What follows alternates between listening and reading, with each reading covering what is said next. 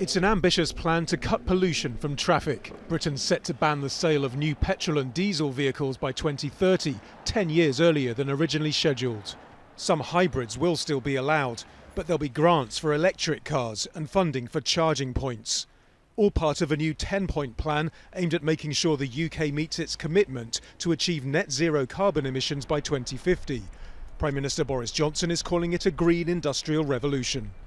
The plan aims to create up to 250,000 highly skilled green jobs by 2030.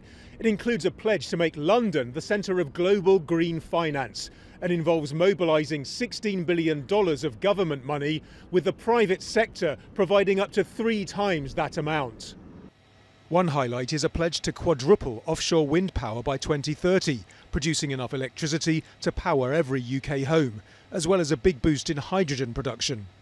But the opposition Labour Party says only a third of the programme is new money, pointing out countries such as Germany and France are investing tens of billions of dollars. For this expert, it's a small step in the right direction. Just a few weeks ago, we identified that the government was spending just a tenth of what's needed every year to meet net zero. £33 billion a year is what's needed every year over this Parliament. What's been announced today is welcome, but it does fall short from what we think is needed. The plan involves greater investment in new nuclear power plants as part of the non-carbon energy mix.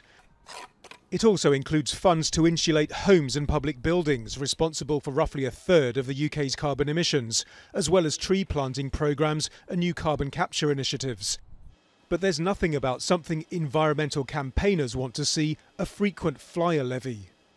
We believe, and this was supported by the UK's Climate Citizens Assembly, that there should be higher taxes for those people who fly more, so that the first flights are comparatively cheap, but they become steadily more and more expensive, because we know actually that just 15% of people in the UK take 70% of the flights.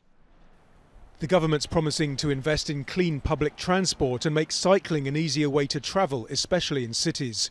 The challenge now is what incentives are needed to make a real difference. Nadim, Al Jazeera, London.